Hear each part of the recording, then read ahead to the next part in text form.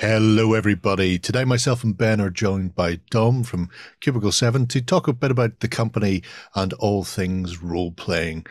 So, Dom, it's great to have you here on the channel. Thank you. Great to be here. So before we dive into what Cubicle 7 and the business is up to, I'd like to know a bit about yourself. How did you get into this many varied hobby that is gaming? I think it was a combination of things. I think that I've always, as long as I can remember, been interested in fantasy and science fiction and all that sort of stuff. I think my favorite schoolyard game was Star Wars, where of course I had to be Luke Skywalker, and I think that probably is one of my earliest school memories is playing Star Wars at lunchtimes. That started me off on the right course. And then I think, just I was always quite a voracious reader. Just anything weird and wonderful that I could get my hands on was devoured instantly. And I think that, making my way through the town and school libraries eventually brought me into contact with some of the fighting fantasy books and Lone Wolf. And didn't look back after that. So those solo game books were definitely a path on the way. Then I think probably the next one was my cousin, Simon Lucas, who actually works for Pinnacle now. He's in the gaming industry as well. We were visiting his house and he was painting some skeletons. And just my eyes went like saucers. I think, what is this? Where has it been hiding all my life?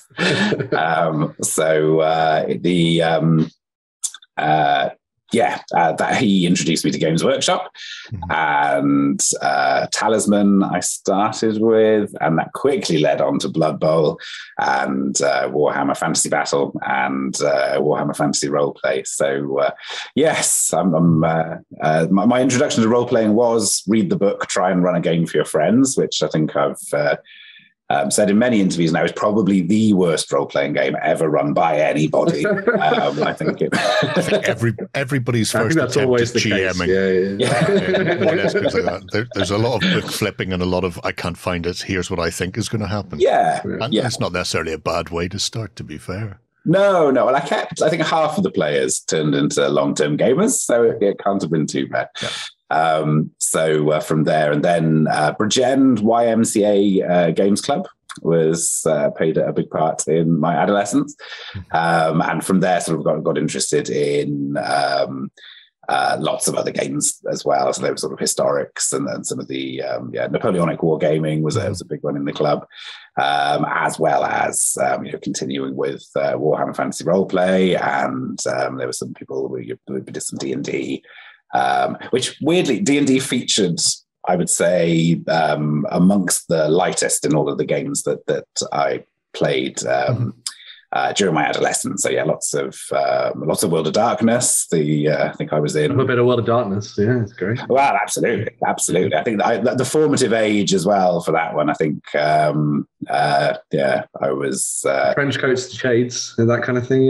Yeah. I think the Matrix long before the Matrix came along to steal the look.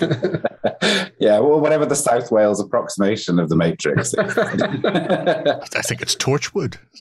I think it is. I think it might well be. I do love that. That's one of the. I always love Torchwood for giving us the old woman walking along the side of the street when they pull up and ask if anybody's seen a man with a fish head or something like that, and she just looks disgusted as they drive on. Bloody Torchwood, and I think that's how people would react.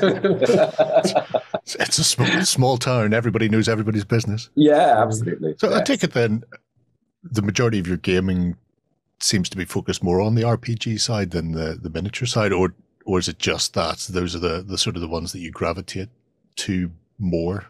I think I've probably played more role-playing games. I think I'm personally probably split fairly Oh, Christ. No, probably, yeah, but role-playing games in the lead. But I think, certainly I've always been, I've always been involved with the Games Workshop hobby, and kept an interest in historical wargaming, even though I haven't done an awful lot of it since I was a teenager, really. I think there's that kind of, especially when you're sort of like moving around a fair amount, then you lose a lot of those kind of setups that you need for, the reliable access to space and terrain and all that sort easier of to have a book than to have a couple Much of more figure cases portable. worth of armies and boxes worth of hills. Yeah.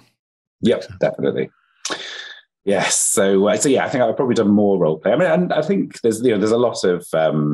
I think I've played quite broadly with RPGs as well. So and again, I think with role playing games, you can do that a lot more easily than with some of the more involving and expensive hobbies to jump around from one thing to another.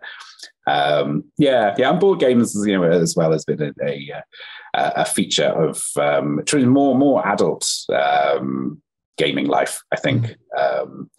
It wasn't something. I think when you're a kid, you've got that big upfront investment with board games, haven't you? Maybe for each one, so maybe it's easier to stick with a role playing game and play. Yeah, maybe it's a financial thing, but pretty much everything, and loads of video games, and So how did then the hobby segue into work for you? Did you go in a sort of direct route through companies, or was it a segue that you made much later on? It was later on. So I think when I was coming to the end of school, I did think about whether it was something that I could pursue. But I think certainly at the time I saw there was maybe joining Games Workshop could be a route. I think they had the apprenticeships were starting up when I was around about that age for the design studio. And but I think from where I saw, I thought that the number of people in full-time employment in tabletop gaming was so small, and I thought that Games Workshop, or I don't know what I had in my head. Maybe there were 30 people working at TSR in the States. Again, because it was pre-internet. I did no research, so I just kind of thought, no, that sounds too good to be true. Let's just write that off, shall we? Went on to do other things. So and had a range of entertaining jobs. I think I sold frozen fish door to door. That was a good one. What else? Motorway service station. That was always an entertaining place to be. And then a bit later on, then I spent a while in the civil service, and then was doing internal communications and organizational development advising, which is probably the longest job title anybody needs to ever have. No, it's way longer than anybody needs to have. But yes, in the background of all of this, still gaming, and with contacts I'd made through gaming, it was really like the route to starting Cubicle 7. So it was Angus in my games group who worked at Leisure Games, and had basically seen loads of other games companies. He'd been over to the States buying for Leisure Games, so knew that it was a possibility, and then just through conversations that we had, it was like, oh, okay, maybe this is something that we could actually do.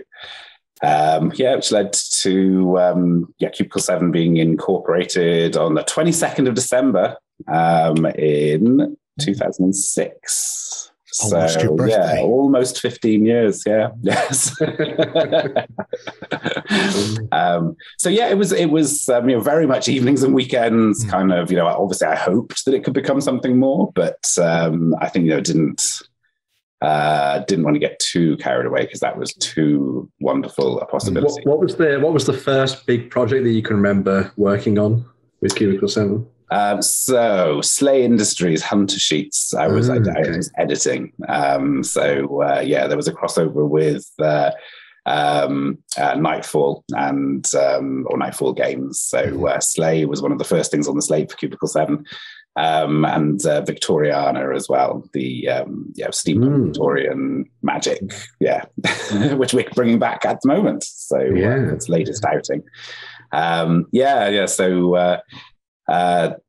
it was great. It was really good fun. It was that kind of when you get to explore your hobby in that kind of in that kind of way. But at the time, I was like, yes, it felt a bit pipe dream. I think because it was too good to be true. It would have been so cool if it did work, that I didn't want to dare believe that it could. So when you were getting stuck into it initially, then was it from a writing point of view or a production point of view so helping out the likes of Nightfall in producing the Hunter sheets? Was that something where you went, I have an idea for you, or did they approach you going, well, we need somebody to lay this out and get it sort of it was more those it was more the that start of taking something that and getting it out.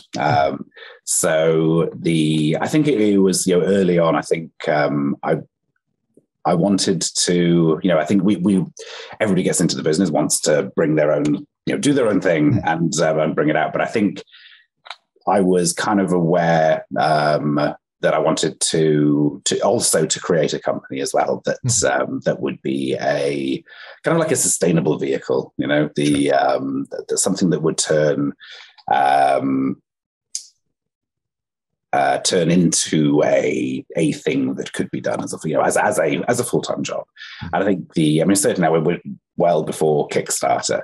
There was quite a barrier or more of a barrier to entry in terms of having an actual company rather than a self-publishing. I don't know what to describe. A self-publishing small company. So I think it was a combination. Oh, sorry, I have to edit this bit out. Sorry. That's all right. That's amateur, isn't it? Should have had that one turned off to start. Right. So should we start from what was that question? It was whether you were aiming to be a publishing house. Yes. From the start, I wanted to set up a sustainable publishing company.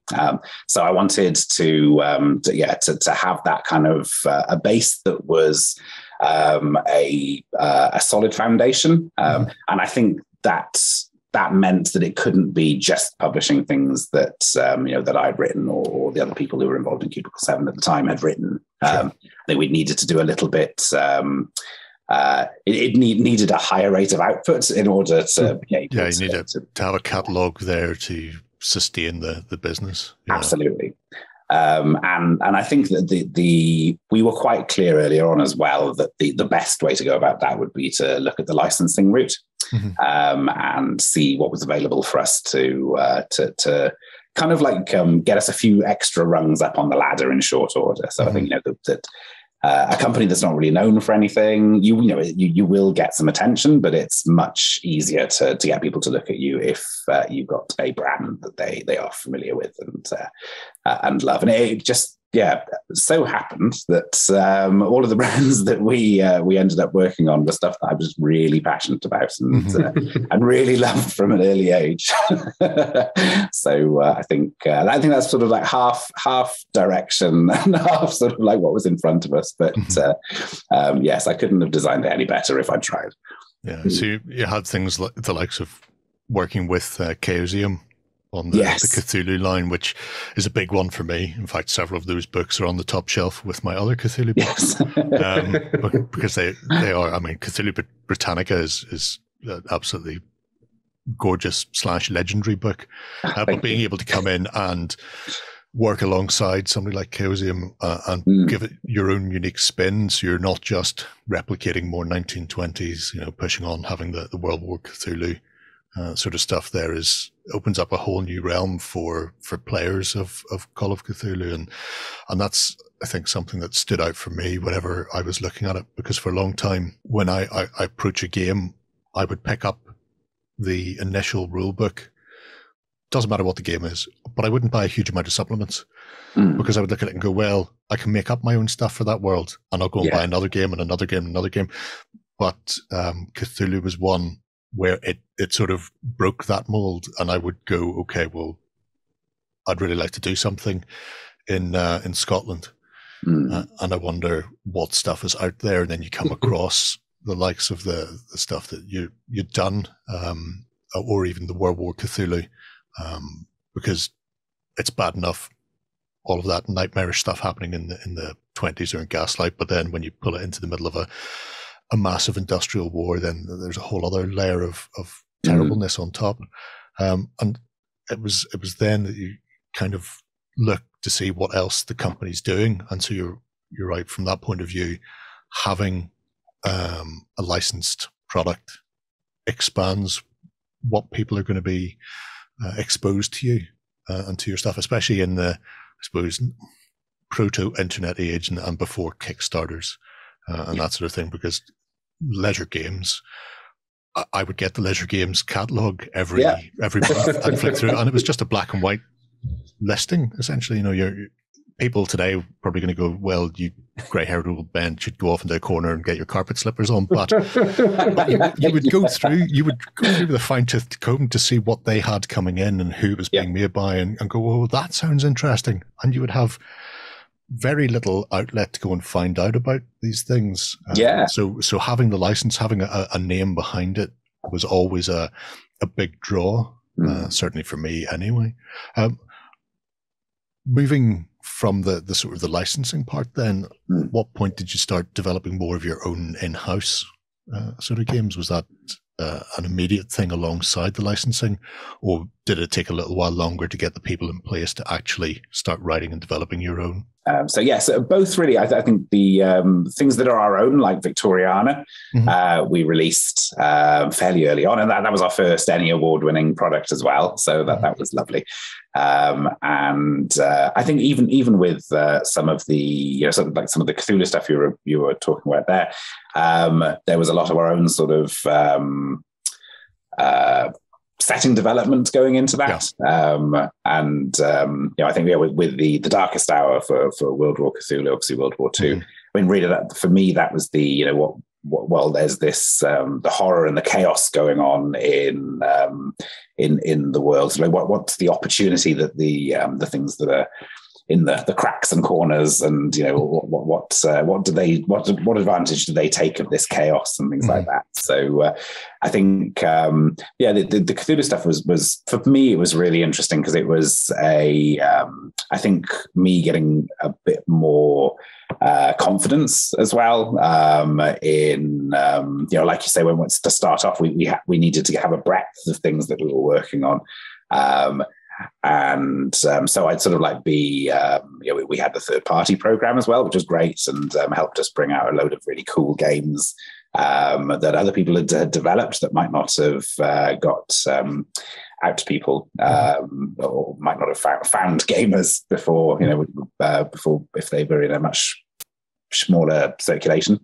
That was really cool. And then with the doing a lot of the directing things and commissioning and editing and that kind of stuff. So it was a sort of like a gradual change as well. I think with getting a bit more confidence and a few more titles under my belt as well. I think being a bit more. Diverse. That's the word. Yeah, I think so. And just my personal involvement, I suppose, in what we were doing as well. So the Cthulhu things, I think, was that always had that kind of part for me of I think a slight kind of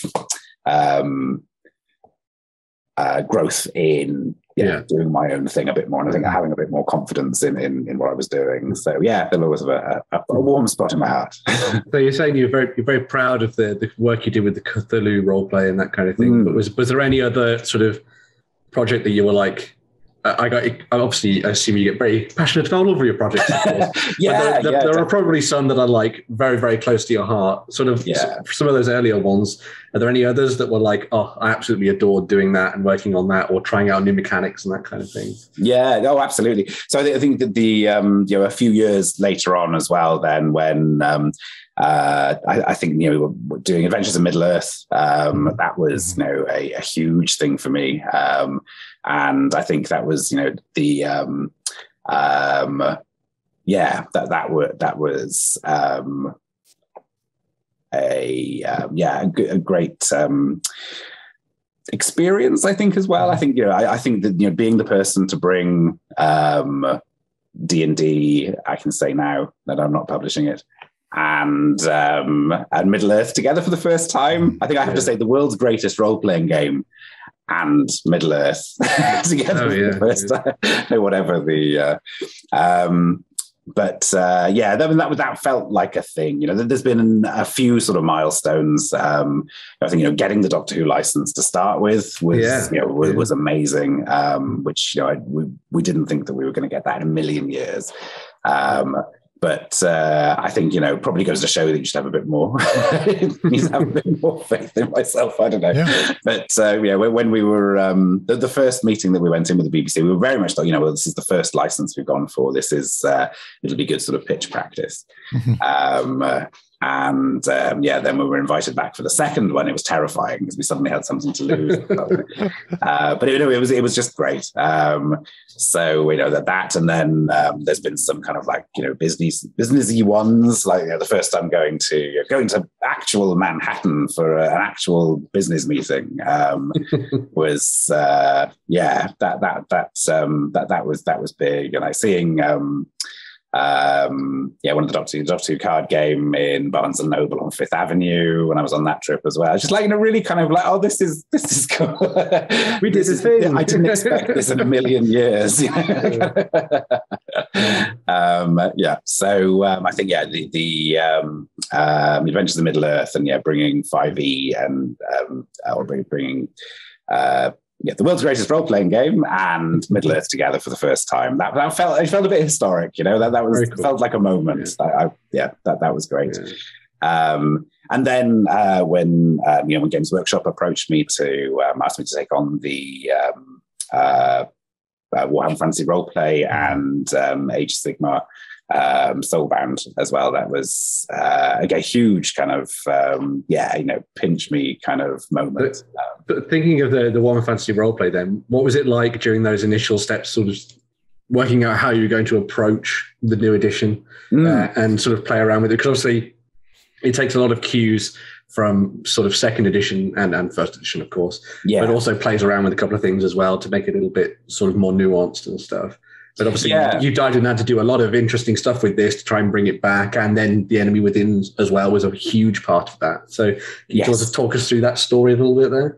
Yeah. So when I was looking at what we could do, I think once I'd recovered from the sheer giddy delight, then I think that I wanted to make sure that it was. That it was a Warhammer Fantasy roleplay that people would strongly recognise. I think I definitely wanted to get the feel right, and I wanted to just give the fourth edition as solid a grounding as I could. So the first sort of the plans were to do with how that rulebook was going to feel and the sort of like the look it would have. What would be the initial support? So I think with all of the kind of anniversaries that were flying around at the time, I think that revisiting The Enemy Within seemed like a really good place to start. It was such an essential campaign, I think, for getting Wuffer up its start. All of the Empire, the information that grew out of the Enemy Within. It seemed like a really just like a really solid place to start, and let's get it. I think partially I just wanted to get back in print as well for everybody. People who never had the chance to have a run through it. It was a defining moment, not just for the RPG, but for Games Workshop and Warhammer Fantasy itself, because those books defined very specific things that have gone on in the tabletop war game for the next 30 years. But they were part and parcel of the RPG. They hadn't existed before that. And it's like those legendary campaigns. Certain games have them and everybody knows them. Cthulhu's Mountains of Madness is another one, and people hear about them all the time, but then they've been out of print for 15, 20 years, and so offering up a whole new generation the opportunity to explore and play them, and not just hear it secondhand from old gamers going, it was better in my day, we had this epic. And if any campaign could be described as epic, The Enemy Within certainly fits that bill. That's a campaign setting that people would play for years, and would have genre defining games in there. So that was exciting in and of itself to see it come back. A campaign I never got to finish. A campaign I never really got out of the first book in because we kept messing up so badly. It is not a fluffy game for new players to explore and fall forward. Isn't that what they say? It doesn't really happen with this. But whenever you brought it back, it wasn't just a straight reprint either, which was a really, not just a nice touch, I suppose, but a really good innovation, that if you are sitting there and you've got your 25, 30-year-old copy of The Enemy Within sitting on a shelf, it was an opportunity to re-explore the setting and the game, but with new parts to dangle in front of your players, I suppose, to engage both the GM and the players who maybe have already played through the story in some fashion without it just being a trite rewriting of it. And that and the companion books is a superb combination when you put them together, because it's not just we've got the original files from whoever published it originally, and now we're just going to run them through a new printer with a different cover on it. It's not that. There's so much more within it. It's not the Cubicle 7 way. I can't help myself. I have to get in there. No, let's see what we can do here. It's those Grognard boxes are great, I think, for just giving a load of options for anybody. If there's people who haven't run it before, I think even might prefer something that's presented as an option. Sure. And I think that they've worked out really well. But you can always surprise the people who want to try and read ahead, or anybody who remembers it from before. You can throw them many curveballs. So that's great. Throw them under the war wagon. Yes. See how it goes.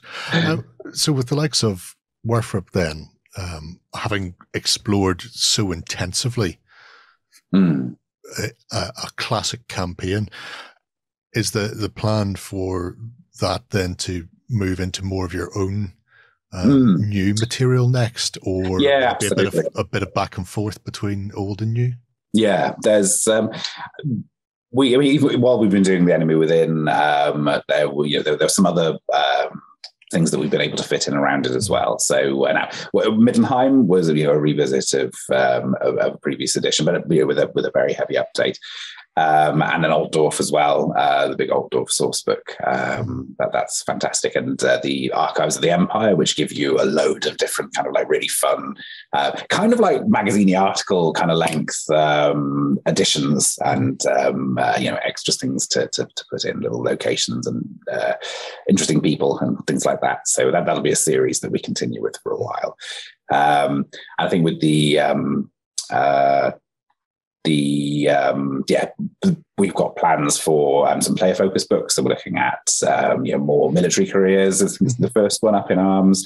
Looking at a magic book and some bestiary-esque stuff. Imperial Zoo should be going up for pre-order before too much longer, or maybe he already has, so depending on when this goes out. It's Loads of stuff planned.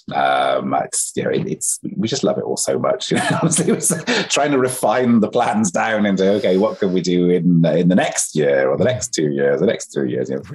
There's so many things planned. It can't just be all Warfrip all the time. As much as I would enjoy that, I love as well. I think that the Warfrip rulebook was one that I got to work on to a large degree. So that was really good. I think like you were saying there with so there's design choices and things like that. So it was when I was sitting there with the big blank bit of paper in front of me, that was fantastic, like a dream come true kind of territory as well. And then moving through the which systems we were going to be implementing in what way. Obviously I wanted to keep it with the D100. I think because that was my first Warframe I grew up with as well, yeah. So and that's sort of like the stat line that everybody's familiar with, and not tweaking too much. I think the challenge of bringing something of some of the advances in game design and RPG system design over the last 30 years. That was something that I wanted to build in as well. But I think I tend to be quite outcome focused and sort of feel of the game focused, and I probably do put that ahead of strict probability wrangling. Sure. I think for me, a rule system has to feel like an impartial and fair arbitrator more than it has to necessarily accurately be that. Some people will, so I wouldn't read the comments, put it that way. But I think it's got to be fun. It's got to be engaging and fun, and it's still as brutal as ever as well. I will yeah, absolutely. So. yeah. I think it is, isn't it? But one of the big things I wanted to do was make sure that we were speeding up resolution and outcome for things. So things like in combat, making it an opposed test to hit. I think one of the things you can run into with a D100 system is you can get a lot of failure if your modifiers are out, or if your tests are out, or depending on where you want to set that kind of now I'm going into probability, where you want to set that 50% chance of success failure, whether that's your easy, your average, or personally in games I'm running, I tend to avoid making people roll as much as possible. So having like a vague awareness of people's skill levels, and for the sake of keeping things moving at a fair clip. If I know that somebody is good enough at something, then generally I will let that stuff happen. I don't like making people roll for unnecessary things build tension with it. Absolutely. That's one of the tools that you have as a GM, isn't it? But I think I don't like slowing things down too much. And I suppose I've always been sort of like hyper aware of the situations where it's a massive pain in the backside if they fail this particular roll. Let's avoid this situation. I can understand that. Yeah, sometimes failure is fun, absolutely. But sometimes it's like, oh no, now they're going to spend half an hour trying to work out a way to extend the bridge. I was sure the elf would find the tracks in the forest. That's what elves are for. And yet, I'm feeling. Moving away from Warframe, then obviously, but sticking with Games Workshop, you then have two major IPs with them, so Soulbound and Wrath and Glory. Approaching those, you didn't need to worry about sticking to the old Warframe system. You could explore new mechanics with that, but also explore whole new worlds, literally. Yes. How much focus are you allowed to put onto something before Games Workshop go, well, actually that moves outside where we want you to go? Are you given a lot of rein, or are there very sort of challenging parameters that you can explore, but you can explore within sort of boundaries? Oh, that's a very good question. I think yeah, I mean, first of all, it was just like incredibly exciting. I think to be able to to work with GW on the first Age of Sigmar role-playing game was just amazing. Really, really exciting. And I think that like all other licensed games, I think that there are the guidelines and the person who or the organization that is taking that property forward, that they know it inside out, and everything that you do is run past them, and with any kind of licensing arrangement. So I'd say it's been very, very similar to other things in that regard. And the GW team are fantastic help and support. So we get loads of guidance and interaction, and we can talk about the plans at all stages. Yeah. So it's been a joy to work on. Really, it's been and amazing to watch it all developing. Yeah, because for example, with Soulbound in particular, I guess in many ways it would enable a lot of people who were diving into, say, for example, the tabletop game, another avenue to learn lots more about the world. And I think this was, in many regards, away from things like the Black Library books, maybe the core rule book, this was a lot of people's chance to kind of explore the realms in a more personal way. Did you feel like there was a lot of stuff that you could have fun with there in that regard? Sort of like, now we're going to talk endlessly about Ulgu or something, or ASCII. Because obviously that was the main setting for the first book and stuff. But congratulations, Ben, on not mentioning the Durd in there. I'll slip the Durd in there somewhere. But yes, definitely. I think that one of the things I think that Games Workshop do very well, I think, is a lot of that kind of the small form world building that they get in there as well. Like one of the things that jumped out to me in the early days was the Dapple de Frite, the creature. They're edible, but if it's prepared incorrectly, it can cause spontaneous combustion. There's Dapple de Frite street food was born. There's lots of really tantalizing details like that it's been great to be able to work in and expand on, and it's been really cool. One of the other things that's very interesting about Soulbound as well is that it kind of it steps away from rat catchers and dirty soldiers to, I mean, they still exist, I guess, but they may be hunting slightly larger, stranger rats. But anyway, in Soulbound, you've got effectively, in many cases, superheroes going about and stuff. Was what was it like trying to sort of wrangle that and try and get that across throughout the mechanics? I'm guessing it was a very interesting experience when you were playtesting and things. But. Yeah, absolutely. It was trying to get that balance right, where there's still jeopardy and threat, but you feel like really solid kind of epic characters. So I think there was.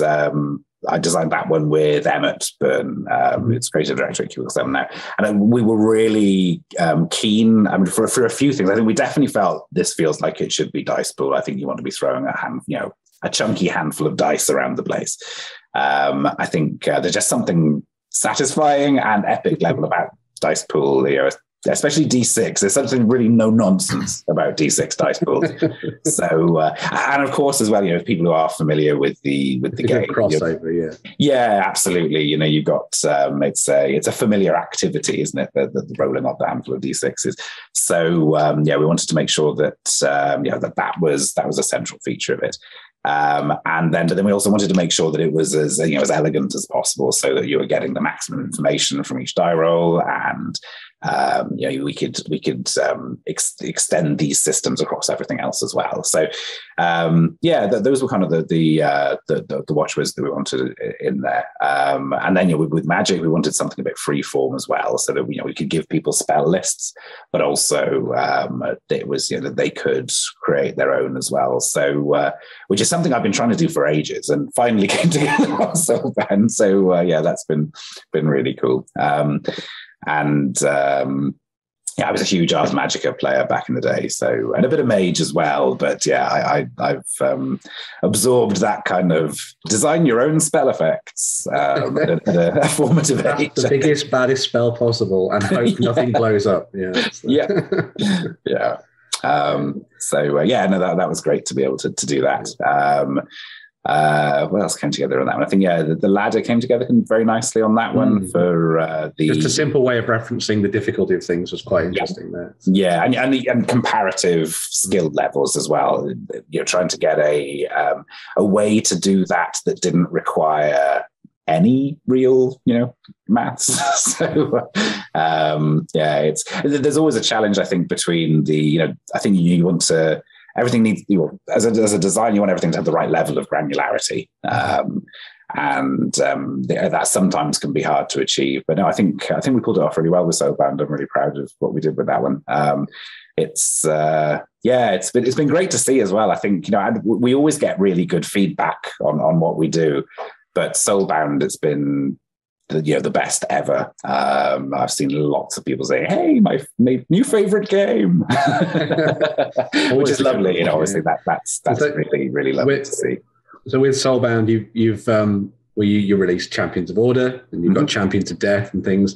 There's all the inklings go towards Champions of Destruction coming up in the future as well. Have you got any other sort of plans for that and things sort of going forward? What else is in the works for Soulbound then? So there's this is where I have to try and remember off the top of my head what we've announced. So I've dropped you in terrible trouble. Hang on, I think I've got a list. Let's see. What have we said? Champions of Destruction, I think, is as far as we've gone. There's loads of stuff in the works. Champions of Destruction is going to be amazing. It's when we were looking through that one, it did cross our minds as like, should this just be a new rule book? It's quite a different take, as you'd imagine, when you get the Oryx, and there's some wonderful sort of like boss mechanics and who is the boss, and there's fantastic. So I can't wait to be sharing more on that one. And lots of stuff. We're going to be looking at a few more like region kind of explorations, and some really exciting ones there, and a little bit more more mechanical extensions, some more player options as well. So lots of cool stuff, tracking what happens in the mortal realms. So Gerry also mentioned, obviously, you've got Wrath and Glory. You can see it behind me there as well. Yes. So obviously you've got the core rulebook out for that, and you've been doing a bunch of sort of campaign stuff for that too, and sort of fleshing out the sector and things. But what are the plans for Wrath and Glory sort of over the next couple of months? Sort of where are you taking the focus for that and the grimdark future? So the next up for that is Church of Steel. So that's going to be vehicles, lots of vehicle rules, and lots and lots and lots and lots of vehicles. So there's that. We've got a starter set in a similar style to our other starter sets. So if people who aren't familiar with those, we try and make it a really good first multi-session game with a load of extra adventure seats so that you can keep on playing, and a presentation of a place. So there is that is coming GM screen. Then one of the great things about Wrath and Glory is that it's a really sort of like accessible, get into the action kind of game, and we're really looking forward to moving on to some of the more just some of the different species as well. So we'll be saying a bit more on that next year. But if we're, I think we're still fighting over what's going to be first. I think, yeah.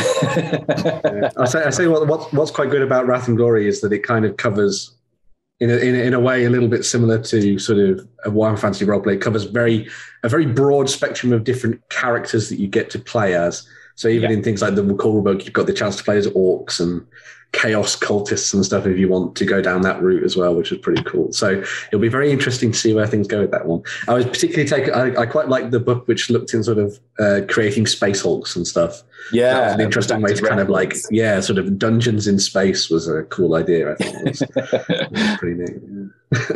No, I think we're really enjoying having that kind of a place in what we're doing to explore some of those smaller ideas and bring them together and get them out to everybody, because it's great doing the short PDFs and we have quite a range now, I think, of across everything. In some small adventures or some small kind of locations to explore.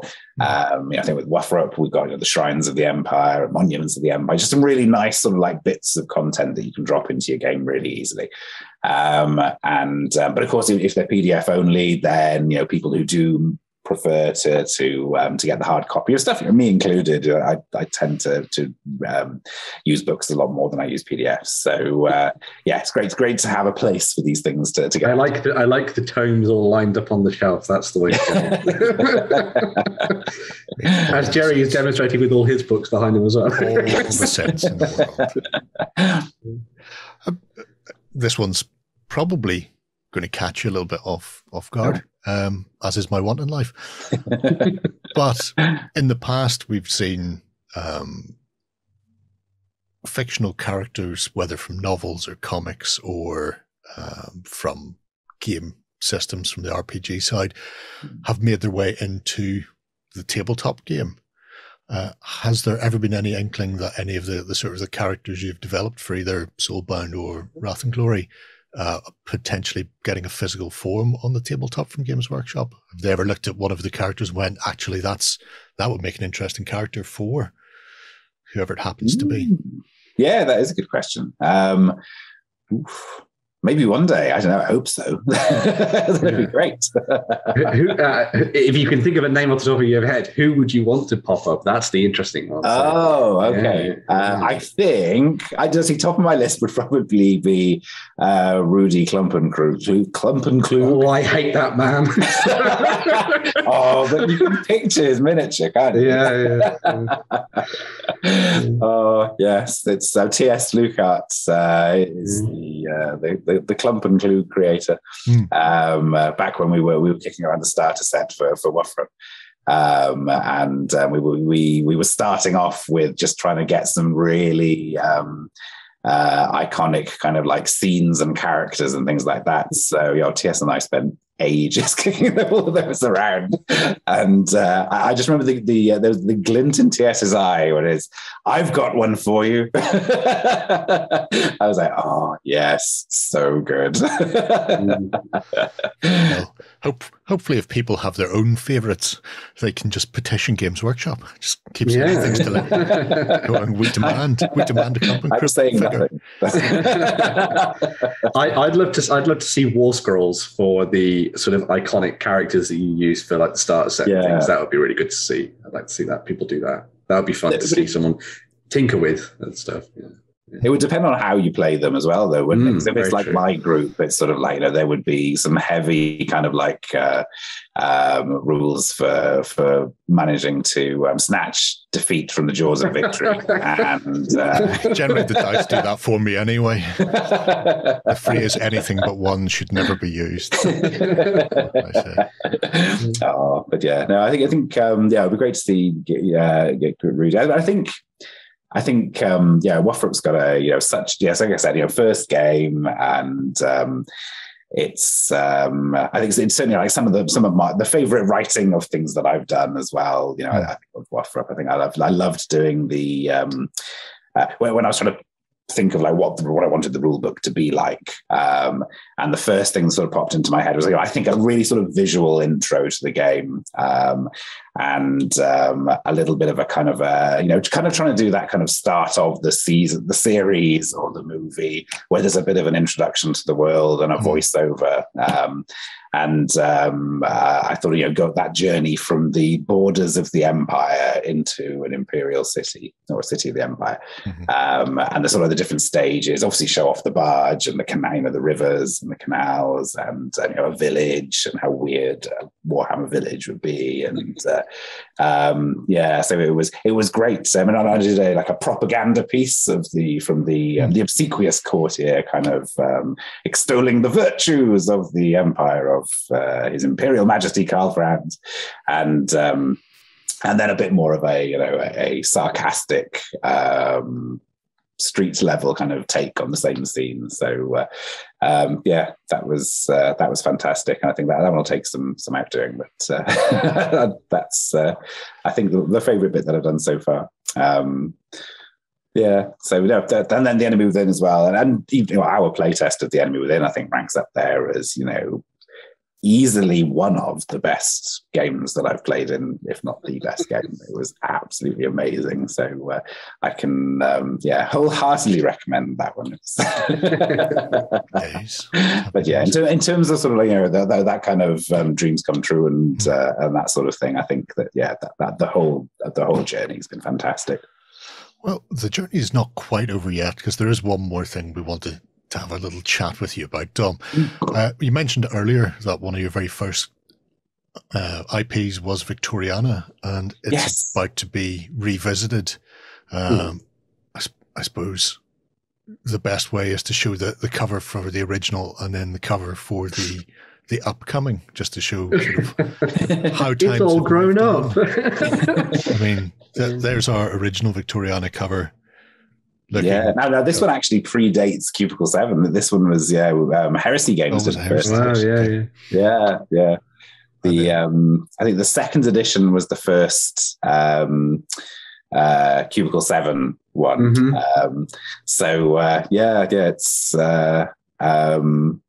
It's been on quite a journey, isn't it? And that's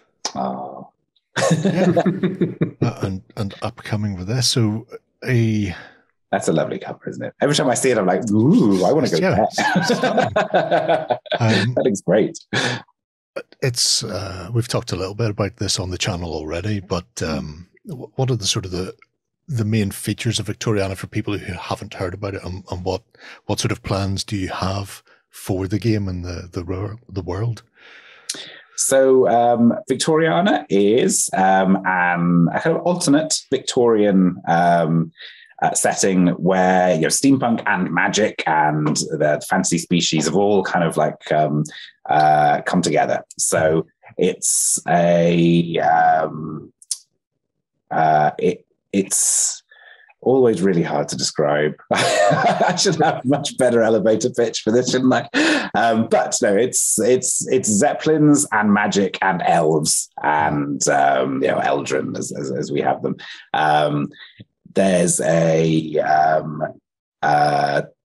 There's a peculiar flavor to it, I think, that comes from the fact that we've kind of grounded everything in as much of the horrible nastiness of the era as possible. So, we don't try and brush too much under the carpet in terms of, it was very unequal society. It was, there was a lot of bad stuff going on, unenlightened stuff going on as well. So, we've kind of focused that around class conflict. That's I think one of the primary conflicts in there. So you have your progress in of itself. Well, obviously is not bad, but the way that some people will go about trying to use the progress and technology to exploit others, and to that's bad. In the past, like some people have described it as a little bit like Shadowrun. Victorian era. So there's a sense of having to exist a bit on the outsides, and but use your connections and contacts to get done what you need done. But it's a bit of a fight for survival as well. Yeah, it was interesting sort of when we talked to the folks behind this who've been working on it already, and so they were sort of delving into the idea that it's not necessarily just about fighting things. There's lots of stuff that you've put in there for sort of sleuthing and investigation, and sort of really played with that even within the 5e mechanics as well, which is fascinating. So. One thing I'm always really keen for us to do when we do take on a 5e, it's not even really conversion. When we're presenting a setting using 5e as the rule set, is I don't want to tinker with it too much. I think people are coming to it because they know how 5e works, and they don't, they're not looking for somebody's redesign. But I think that there's where you've got a thematic part of the setting that you can include in a mechanical way. Then I think that's what I want to see us doing. So that each iteration that we're doing, or each setting that using 5e presents as something else that a way of using the 5e rules to do something really interesting. So the investigative part of Victoriana, I think, is a good example of that. And there's more coming soon on things that I can't talk about, which also take advantage of this kind of. I was about to push you. I was about to be like, so what else do we have? But okay. I'll let you keep your secrets. There's so much at the moment as well. It's we're so close, but they'll. I think it'll be in the new year now. Yeah, probably. But we've got a lot of things that are nearing completion that are really exciting, and can't wait to see it. Next year should be getting off to a good start. Yes. I wish I could talk. No. Well, we'll have to get you back on when you can talk about it then, to delve into it, because it's an interesting setting. It has that blend of, steampunk as a genre itself is always good fun. Blending it with the magic and the sci-fi, or magic and the fantasy side is interesting as well. And people are probably more open to things like that when you've got the likes of Carnival Row on TV and things like that. It's an easier sell today than perhaps it would have been 10, 15 years ago, where people would just be looking at it as it's a fantasy version of Shadowrun. You're going, well, it's not that. It's a very different thing. And the time period being set, the Victoriana period, where you've got social classes and all of that melding together, you can have very interesting, I suppose, games that aren't just hack and slash, but you've got the investigative side, you've got the class war and competition sort of crashing against each other, where it may not just be classes, but the various species as well. And some interesting bits and pieces happen in and around, because I want to say it's 1860 something. I think we were told we moved it forward, and I won't be able to remember the year now that we moved it forward to, but we wanted to be a little bit later Victorian for this, for the 5e version, to make our steampunk shinier. So there's some of that. I think one of the problems we had with Victoriana, though, was we designed it really to be as as broad a game as possible, because I think that there's lots of different styles of gaming that can go. The people find appealing for Victorian era or steampunk, or where people might want to do more of a Sherlock Holmes kind of game, or like a magician's kind of game. So So it was kind of like its strength, but also its weakness for explaining it to people, because it was very broad. It could do an awful lot of stuff. It could tell a lot of different stories. So that has been one of the challenges, which I think I've proved I haven't yet mastered, is getting to that really kind of being able to explain it to people quickly and what it's about. But I don't know. Well, that just goes to show I need to more work into that one. Well, I'll be fascinated to see it and to give it a go when it comes out. Yeah, I can't wait to play it. Yeah, I feel the urge to set a group of investigators to find out who has been killing people in the West End of London in a top hat and cape style, because that's in and around at the same time. But really, there's so much you can do in these cases. Yep, there is fascinating to see. It's been an absolute pleasure and a privilege to sit down with you, Dom, and to have this chat. Thank you. Like that. If anybody has any questions about any of the things we've discussed, pop them below. We'll pass them across, and maybe we'll get you an answer, or maybe we'll have to come back and say we can't tell you that just yet. But otherwise, keep an eye on the channel. We'll have plenty more from Cubicle 7 in the future. But until then, bye-bye. Go ahead and check out our other content on screen now. And while you're at it, why not hit subscribe and remember to ding our dong. Go on, you know you want to click it. Go on.